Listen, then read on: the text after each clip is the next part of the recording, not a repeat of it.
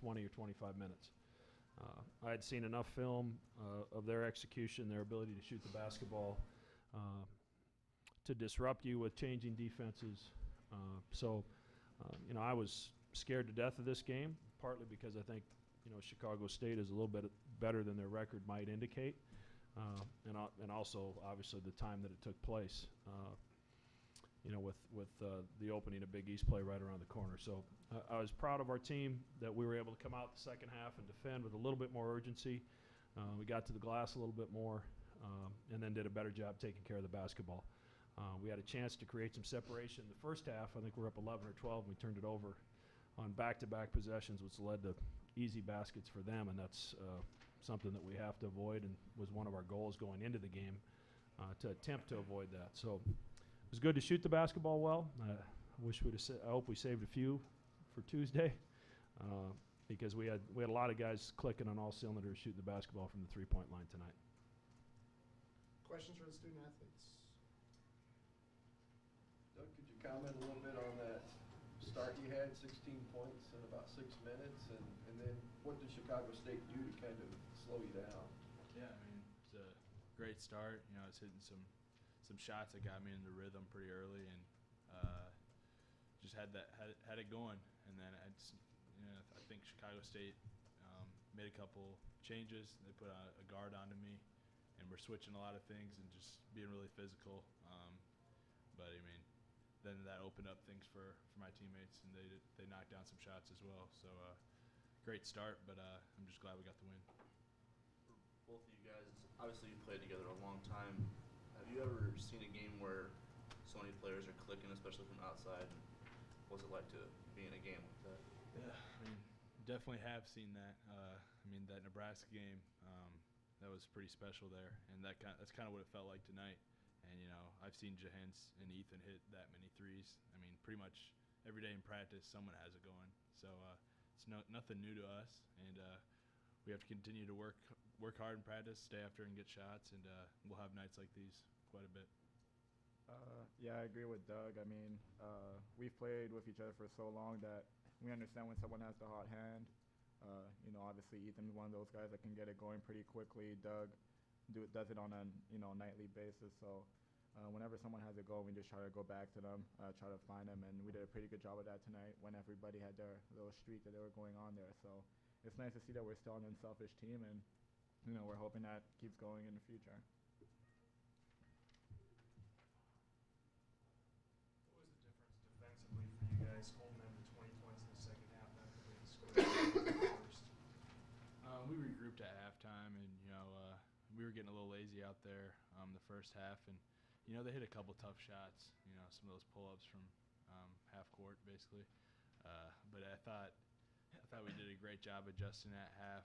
We met as a team before we took the floor and trying to hold them to 55 points, and they got a couple more. But overall, I thought we did a great job of being more focused on their sets and knowing their personnel. I thought we were certainly more locked in the second half, and Coach Mack said that we really need to flip the switch at halftime. I think we did a pretty good job with that, especially in the first 5 minutes. We took away some of the stuff that they were getting in the first half and rebounded as a group. And then once we did that, we got a transition game going and forced them to call a few timeouts. So it's good to see that we were able to flip the switch tonight, but we need to have a more consistent effort on the defensive end. Doug, you hit 2,500 points and set the school record for consecutive free throws. Was it nice to get those milestones out of the way before Big East play starts? Yeah, I really didn't even know about those before the game. It feels great to catch Booker there. It means a lot, not only to me, but just these guys have helped me out so much to get to this point. I would have never guessed I'd ever make it to this point, but there's still a lot of basketball to be played, and we're really looking forward to get started in the Big East. Doug, is that free throw record something you can be proud of in the sense that, a lot of players don't work on that in college a lot. That seems to have worked for you. Yeah, just got to be focused every time you step up to the line, and we work a lot in practice. I think Jay's hit 22 in a row, so he's coming for me now. but you know, it takes a lot of focus and a lot of work. I think it's a part of the game kids don't spend enough time on just because they're worried about their ball handling, their shooting, and I think free throws, getting to the line is a really important part of the game. So are you coming for him, John? Yeah, but I've been working on that for about 4 years now, so I'm not sure if I'm going to be able to catch him. Guys, the first phase of the season done, non-conference now. It's the games that are really important. Both of y'all just to get off to a good start on Tuesday against Marquette. Yeah, we're definitely looking to step into the Big East take a good step in our first game there. Marquette's going to be a tough team. They're an experienced team. They have a great coaching staff that puts them in the right spot to win games. They've played together long enough. They know each other very well, much like our team. So, it's going to be a very interesting game in that sense. We're just hoping to get off to a good start. Understand what our roles are defensively and how we can stop them, and then we're going to look at some more film to see how we can attack them offensively as well. So. Obviously, it should be a really good game, but we're all really excited to, see what the challenge of the Big East is. 2 more for these guys. Yeah, talk about the Big East Open. Yeah, I mean, it's what we've all been waiting for, fans and players, coaches. This is the one to get started off on the right track, and Marquette is one of the better teams in the league, so it's gonna be a huge challenge, and I expect like a Wichita State type atmosphere like last year. Here Tuesday night. So it should be a great game. 2 really good teams going at it, and we're excited just to get underway. As good a shooting team as you guys are, at one point in that game, you guys had hit 15 3-pointers and 4 2-pointers. I mean, when you get in a groove like that, does it almost seem a little surreal? I mean, not really. Just the way it is every day in practice. I mean, you're there. You see a lot of those 3-point shots going up, and that's just kind of the way we play. If someone has it going early, we find them, and with me and Ethan in there together to start the game, I think that's pretty dangerous. And the way Johans is shooting it too, so we definitely still are trying to play inside out, just to spread that floor for our shooters. But if we have it going like we did tonight, we're going to continue to go with hot hand. Thanks, guys. Continue on with questions for Greg McGurk.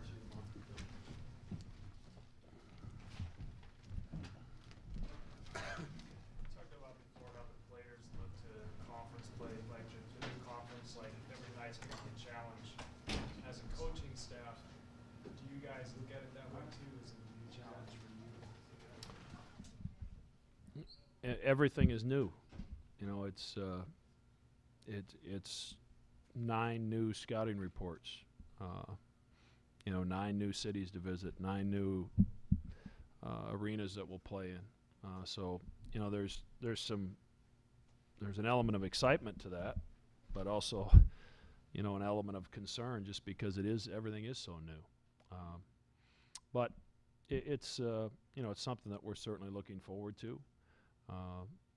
You only get one chance to play the first game of something. So this is the first Tuesday night will be the first game in Creighton's history in the Big East. That I think will be a long and successful history, and something that our players 50 years from now can tell their grandkids that they played in the first Big East game that Creighton ever played in. I hope they can tell them that they won that game. And I'll be disappointed if we lose, but Coach Williams will be disappointed if Marquette loses as well. So I think it's going to be a lot of fun. I think there'll be a great energy in the building.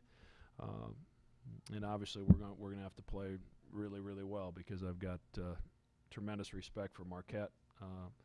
They've played one of the best schedules, if not the best schedule in the country, and that's part of the reason their record maybe isn't as glamorous as it's been in the past. They've gone on the road, they've played good people, and they've come up a few possessions short in a few of those games. But it'll be pretty electric in here Tuesday night. Coach, what's your thoughts when you, at that point in the game, when you got 15 3-pointers, 4 2-pointers? I don't even think twice about it. If you're going to give us an open 3-point shot, that's the best percentage shot that we can get, because the numbers say we're going to make between 40 and 45% of that, and if you do the math, that's a little over 12 points every 10 possessions, and that's good enough to win a lot of basketball games. So if we can get the guys we want shooting it loose, they've got the green light. They always have had, and they always will. And obviously, as things start to spread out a little bit more, then you have to be able to attack the rim and try to score at the rim. But, Cincinnati took 34 three-point shots against Chicago State. So the fact that we took 25 shouldn't be alarming. It's kind of what Chicago State gives you. Greg, can you talk about the free throw record that Doug set tonight and the importance of that? It's hard to make 37 free throws in a gym by yourself in a row, let alone in game situations. So it's obviously something that he should be very proud of. He's worked on his free throws over the course of his career. I want to say he was in the low to mid 70s in high school as a free throw shooter, and has continued to get better really every year in college. And it's because as he said, he works at them. And if you watch Doug, you could watch all 37 of them, and they would all look exactly the same. I mean, he does the exact same routine every time he shoots a free throw, and that takes some discipline and takes some practice. And really, that's the way to be a good free throw shooter, is to make sure that your rhythm, your routine is exactly the same every single time. When it comes to Tuesday, you said it, and both of them said it. They're excited. As a coaching staff, do you guys think you have to say anything to keep them not locked in, but not to get too over animated? They're gonna be juiced. There's no question. I mean, I think, as Doug said, I think the arena will feel a little bit like it did when we played Wichita for the conference title last year. I'd like to get to the point where it feels that way every game, because that makes this place an impossible place to play. So I think the players are excited about it. I think the fans are excited about it. The only ones that aren't that excited about it are the guys that have to prepare to play Marquette, and that's myself and my coaching staff, because when you watch them on film, obviously they present a lot of challenges. So we've got a lot of work to do the next 48 hours. Greg, back in October you said defense and rebounding was going to be your biggest challenge going into the Big East. How have you improved on that? Where is that at heading into the conference season? If I'm not mistaken, I think this is our 8th game where we've held our opponent under 40% shooting. I'm not 100% certain. Is that correct, Rob? And I think one of those, maybe they got over 40% right at the end when we had a big lead. So I think for the most part, and I think I said this last week, except for San Diego State, where they got to the free throw line far too often and got in the paint too much, and at St. Joe's, where we decided to take away their interior and leave some guys in the three-point line, and they made us pay for it. Those are really the two games where teams' efficiency level offensively was at a level where it's very difficult to win. And we found a way to win one of those, and we lost the other one. But other than that, even the George Washington game when we lost, our defensive effort was good enough. Rebounding is going to have to be by committee. We do not have a dominant rebounder. We need 5 guys putting a body on somebody like you saw against Cal last week. So that's going to have to be the case against Marquette. They're big and physical across the front line. They're athletic on the wing. They'll chase it on the offensive glass. So, we can't go very long tomorrow, but we have to be very focused and very precise in what we do in practice as we prepare for Tuesday. Get some productive minutes out of Zach Hansen tonight. Just talk a little bit about where he's at. Zach has practiced really well the last 2 or 3 days. His energy level's been better. He's been finishing better at the rim. He's demanding the ball a little bit more. So it was part of my plan to get him out there a little bit more. So it was good to see him be productive while he was there. It's just a little bit of a challenge with Doug and Ethan playing so well, and Will having 4 years of experience, to find minutes for that 4th guy. And we have Zach and Jeff, who at times have both shown signs of being able to help us. It's just it's difficult to find minutes. But he's continuing to play hard. He's continuing to make progress, and I thought we saw some signs of that progress this afternoon. Last year, Ethan spent a lot of time guarding the perimeter, around the perimeter against Greg. This year, is he better suited to guard in the post, do you think? I'm not sure Ethan's really suited to guard anybody. But he's really adjusted to that very well and never complained about it. Ethan is he's one of the greatest examples of a teammate that I've ever coached. He's played the same position as the coach's son for 3 years, and never once questioned any decision that I made, and was always very willing to play whatever role the team needed him to play. And I remember a situation in the conference tournament last year where I was going to put him in the game, and he said, "Coach, just leave Gregory and Doug. They're rolling right now." Now, how many guys will do that? I mean, that's a guy that truly just cares about what the scoreboard says at the end of the game, and he's as good of an example of that as anybody I've ever coached. And now this year, when we were struggling a little early and we wanted a little spark to our lineup, the starting lineup, he's got to guard the 5 a bunch, and he figures out a way, bangs around in there. And Ethan is such a detailed guy from a scouting report standpoint. He's going to be where he's supposed to be when he's supposed to be there, with the post doubles and the different things that we have to do. He's been really, really good. So I'm really proud of Ethan, and I'm really happy for the success that he's had, because he's sacrificed a lot and probably doesn't get the credit that he deserves for our success over the course of the last 3 years. We would not be the team that we've been without Ethan Rogge. Two more for Coach. What is it about his mental state, I guess is the way to say it? He gets in foul trouble early. He's sitting down the majority of the first half.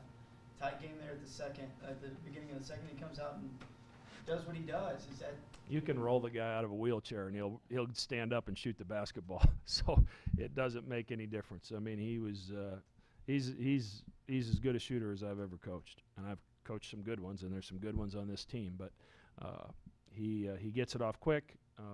He shoots it deep, and his release is high. So you essentially have to be standing right next to him to stop it. And when he's feeling confident, he's going to make them. And he did it again tonight. It just he's had a lot of games like this year. I've shared a lot of opponents having played in that Wooden Classic. How does that affect the next 24 hours? I don't know that it affects the next 24 hours much. We've watched all that. We worked on Marquette a little bit Christmas night, and then really spent all day the 26th, a good film session and the practice on the 26th on Marquette, on different things that we need to do defensively. So my hope is that when we go back to the film room tomorrow morning, our guys will be able to, okay, I remember, we can pick this up. And so it's a short turnaround. As I've said this week, I wish this game would have been yesterday to give us another day, but it's just the way the schedule worked out. But obviously the adrenaline will be kicked in full gear, and I think our guys will be ready Tuesday night. Did the Steelers win? They're still overtime. We're down 3 in overtime. No, the Steelers, but San Diego